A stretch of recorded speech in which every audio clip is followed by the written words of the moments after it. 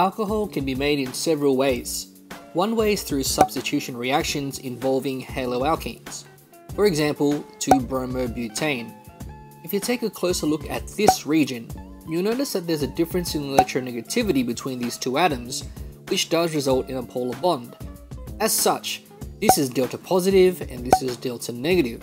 A nucleophile like the hydroxide ion, which are ions or groups of atoms that are attracted to delta positive regions, well, realistically, it will be in the form of sodium hydroxide. This will induce a dipole on this carbon. This pushes the electrons closer to our halogen and forces it to leave as a bromide ion. And the hydroxide gets its place in the molecule, resulting in butane-2-ol and sodium bromide, a simple substitution reaction. The ease at which these substitution reactions occurs obviously depends on the amount of energy needed to break the initial carbon-halogen bond, also known as the bond energy. As you move down the halogen group, the bond energy decreases. In fact, fluorine being at the top, which has such a high bond energy with carbon, is unlikely to react. Ethanol can also be produced via anaerobic fermentation.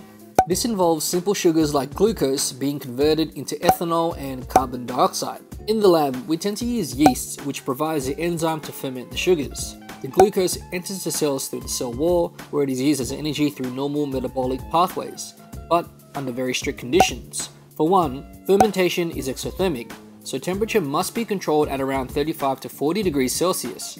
This is best for yeast and enzymes as they're extremely temperature sensitive and enzymes can denature outside this range. Well, at least the enzymes from the yeast may. This leads into pH.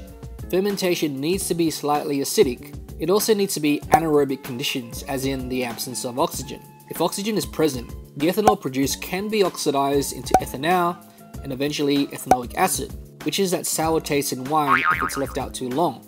Under normal conditions, the fermentation can proceed until the ethanol concentration reaches about 15% by volume in your flask, for example. At this concentration, the yeast can no longer survive and the fermentation ceases.